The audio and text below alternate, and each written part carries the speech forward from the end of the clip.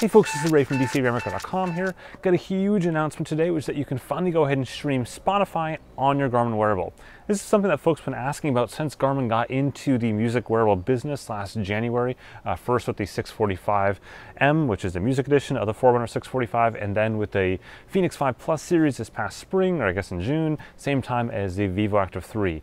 Prior to this, they had other streaming services, but nobody really cared or wanted them. And they also had the ability to put your music on it natively, like MP3 files and stuff, but again, no one really cared that much. I mean, yes, you did care, but not really cared. You really cared about Spotify though. Like every single time I talked about music, you said, where's Spotify? And my answer was the same as it was then and now and always has been. That was really up to Spotify. No matter how much Garmin begged and how much you begged Garmin, that didn't really matter. It was really about Spotify deciding to go ahead and enable that platform. And finally, that is here today. So as of today, you can go ahead and download the Spotify app for the Fenix 5 Plus series. What I'm gonna do is go ahead and run you through it, setting it up and showing you how it syncs and all that kind of stuff from start to finish. What I've got here is all the watches. I've got a Fenix 5 Plus that I've been using for the last couple of months actually with Spotify. Been awesome. I've got a Forerunner 645 music. I've got a couple headphones. I've got some Power Beats, or all the ones I've bought, and some Skull Candy ones, and then a really crappy Amazon basic speaker so you can hear this as to what it sounds like.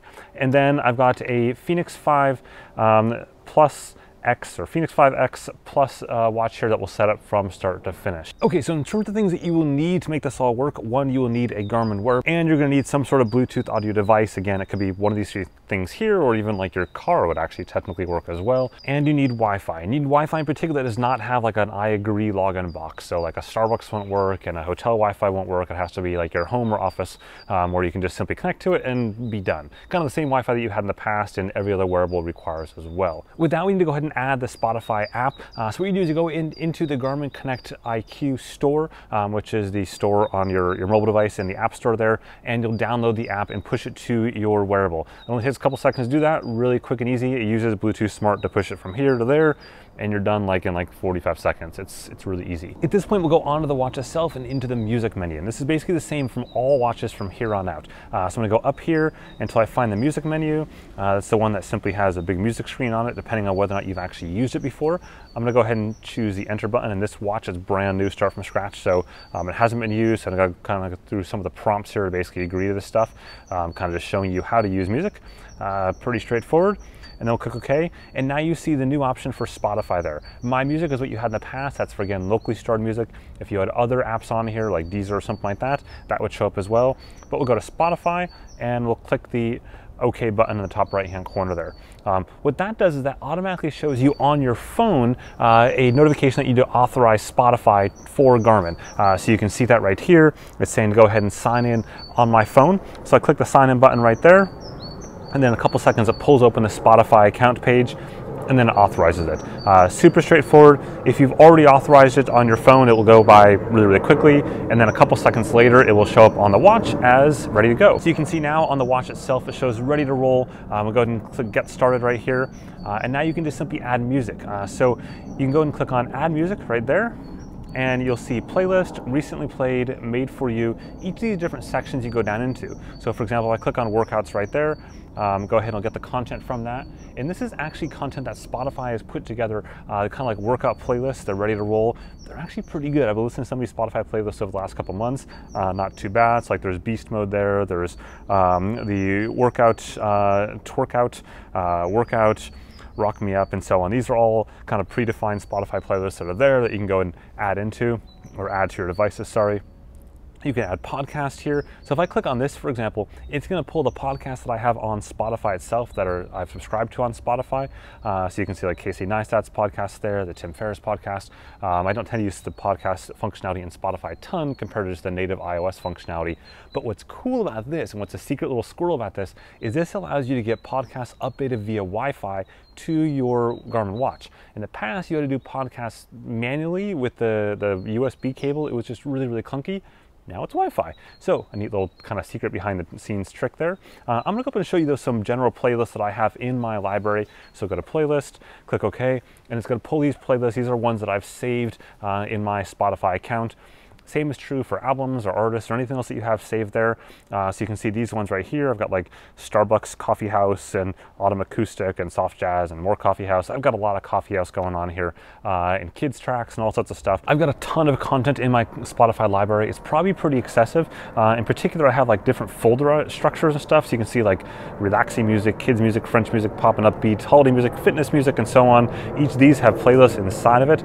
So all that's there, and I can eventually find those on here as well. There isn't like the same folder structure as there is on my phone on this, but most people don't use that, and I think that's probably overkill anyways. So I'm gonna go ahead and pick one of these. I'm gonna go back actually and just pick the workout one, because that's sort of the easiest one to do here. Go into workouts again. It's gonna pull those down. So now we'll go ahead and add the beast mode track to it by just simply tapping it right there, and it's gonna search for the Wi-Fi network that I've already established.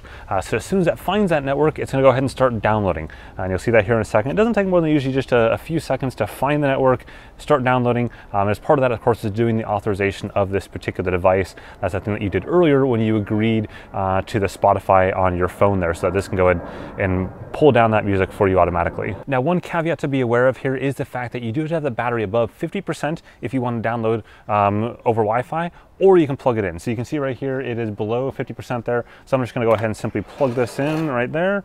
Got a battery pack handy. There we go. And then now it simply tells me for best performance, go ahead and plug it in near the Wi-Fi router as well.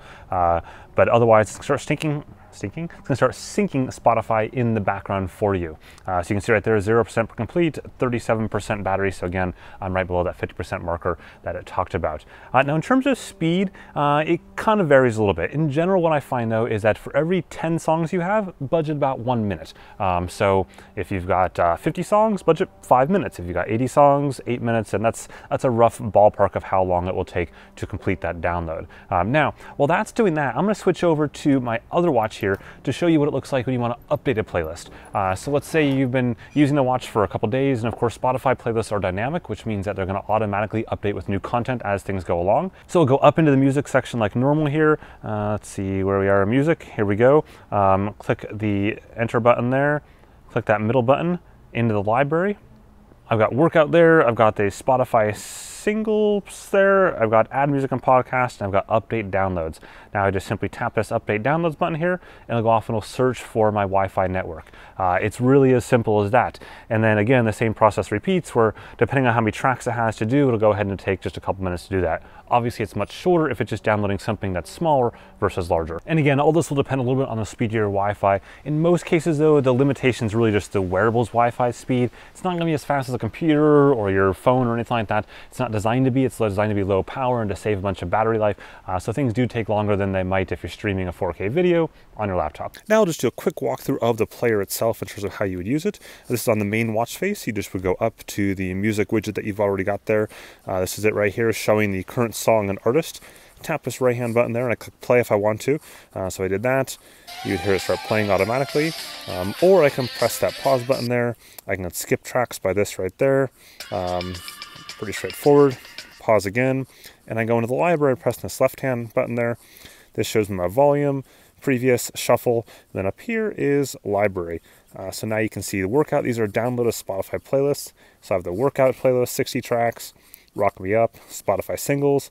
I can go into add music like before, update download music, edit downloads, is basically just remove downloads, view settings, and so on. But if I want to play a track or play an entire playlist, I just tap it, and then it automatically starts playing that playlist.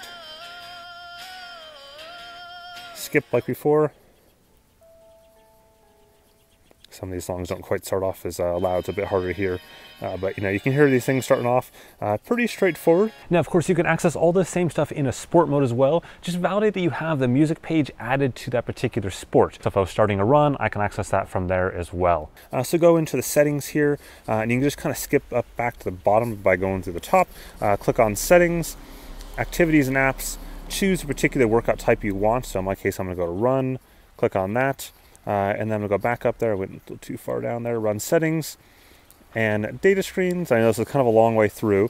Now, if you again just kind of skip to the bottom by going to the top, you'll see the option to add new page and go down into this, and you'll see the music controls page. Now that shows you that exact same song we were looking at just a second ago, and now this is on your workout page for a run. So if I were to go back to the very beginning here, and choose to start to play or to start a workout, I choose run. And now if I go down into my data pages, you'll see the music control page. There we go. Very last one at the bottom right there. Right there. So there we go. And that allows you to control music while you're going ahead and actually in the middle of your workout. So there you go, a look at the new Spotify app on Garmin wearables. Definitely a huge deal for a lot of people, especially for me. I'm not really like a Deezer, Pandora, iHeartRadio, or even like local music person. I am Spotify through and through. I listen to Spotify probably like 12 hours a day. So for me, this is like huge and massive. And since running with this back, I guess in August sometime, I've been trying this out. It's been awesome. Love it. It's probably without question my favorite Connect IQ app on there. I guess I wish I could see individual song album covers within the playlist, but that's just a nitpick for now. Anyways, if you found this interesting, whack that like button at the bottom there. I appreciate it, as well as the subscribe button. We've got some more sports technology news coming up in the next few weeks here. Definitely worthwhile. Stay tuned for the channel for. Have a good one.